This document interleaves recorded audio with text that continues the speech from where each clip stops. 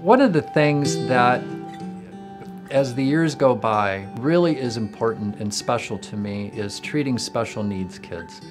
And special needs kids come in really two varieties. The first variety is the craniofacial cleft palate kids.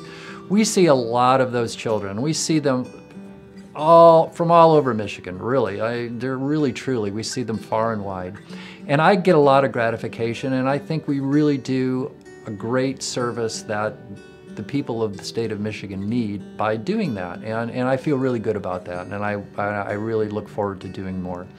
The other variety of special needs kids are the kids that just don't have any money.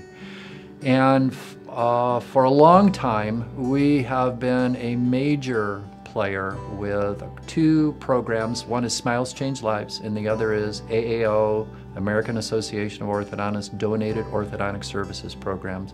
And we have treated lots of kids to the tune of hundreds of thousands of dollars of donated orthodontics. And that's another place where I feel really proud of what we're doing. I think it's important. I really wish every orthodontist did it. They don't. And that is meaningful to me.